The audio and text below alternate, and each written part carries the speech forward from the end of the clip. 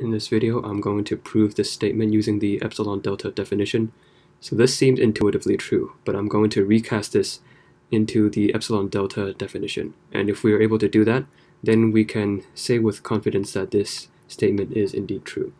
So for this statement, the Epsilon-Delta definition that I would need to establish is that for all values of epsilon, so this symbol means for all, so for all values of epsilon larger than 0, there exists, so there's a symbol for that, so there exists, this symbol means there exists, a value delta larger than 0, such that if your values of x lie within the distance of delta away from 1, then this implies that 2x plus 1 lies within a distance of epsilon away from the value 3.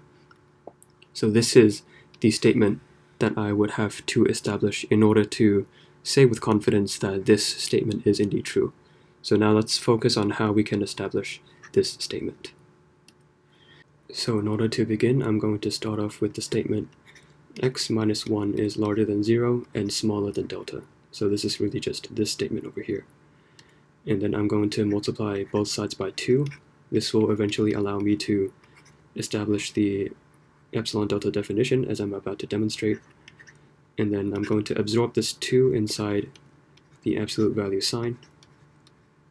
And then for 2x minus 2, I can actually rewrite this as 2x plus 1 minus 3 is smaller than 2 delta.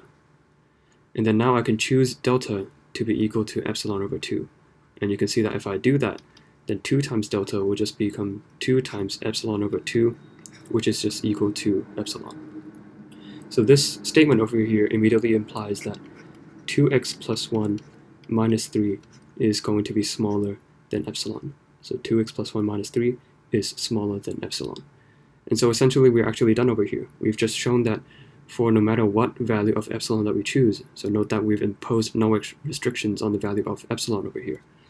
So no matter what value of epsilon that you choose, there will exist a delta larger than 0, such that if your x is at a distance of delta away from 1, then it immediately implies that 2x plus 1 must be at a distance of epsilon away from 3. And that really is essentially the epsilon-delta definition. And you can see that we can establish the fact that there exists a delta larger than 0 because we actually just found the delta. We found that if we set delta to be equal to epsilon over 2, then this conditional statement immediately results. Immediately results that if x minus 1 is smaller than delta, then this term here is smaller than epsilon. And also one last thing I should mention is that you can see that we've chosen delta to be equal to epsilon over 2, but this choice is by no means unique. So we only need to show that there exists a delta such that this conditional statement can be true.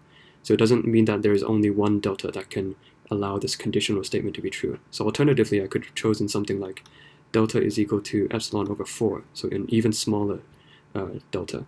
And you can see that this will only just cost us an extra step. So instead of writing everything like this, I'll just have 2 times epsilon over 4, which is just equal to epsilon over 2, which of course is smaller than epsilon. So you can see that it just cost me an extra step. So of course it's much more natural to choose epsilon over 2. So this is why I chose epsilon over 2 to begin with. But just keep in mind that this choice is by no means unique. All we have to do is establish that there exists a delta such that this conditional statement is true. And so this is how you can use the epsilon-delta definition to confidently and rigorously establish that this limit is indeed true.